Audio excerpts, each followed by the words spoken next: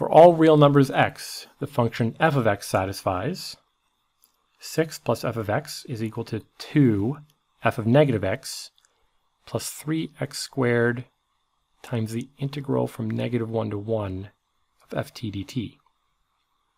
It follows that this integral equals 4, 6, 11, 27 over 2, or 23.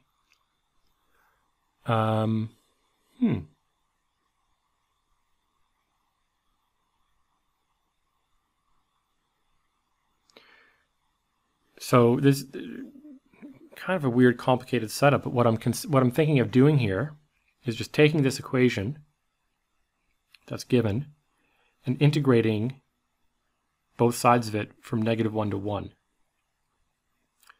because well, let's see what happens if I do that.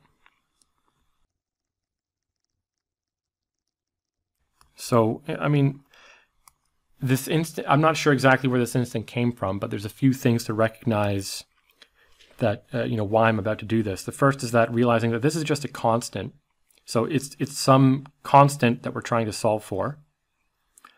You'll note that given that this thing is a constant, this whole thing is very easy to integrate because it's really just a quadratic term. Integrating this from -1 to 1 is the same as integrating that from -1 to 1, although we might have to worry about there's obviously some kind of sign change here thing that's going on.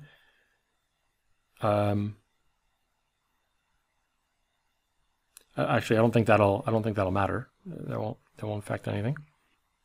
And then once I integrate both sides of this, this will turn out to just be, the integral of that is the thing we're looking for. The integral of that is the thing we're looking for.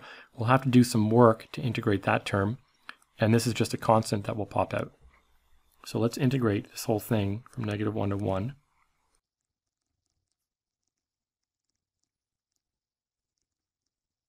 I'm going to call this whole thing k.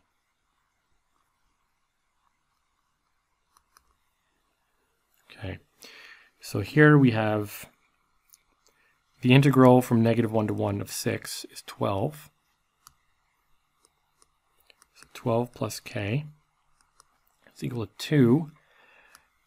So this 2 I'm taking out of the integral. And then the integral of f of negative x dx, well, if we just think about this in terms of areas, the graph of this thing is just the graph of the original function f reflected. And so the area between -1 and 1 is the same. So that gives us another k. And here we have, I'll write it like this, k. And then the antiderivative of 3x squared is x cubed, evaluated at -1 and 1. So this gives us 12 is equal to k plus k times 1 plus 1. 12 is equal to 3k, and so k is equal to 4.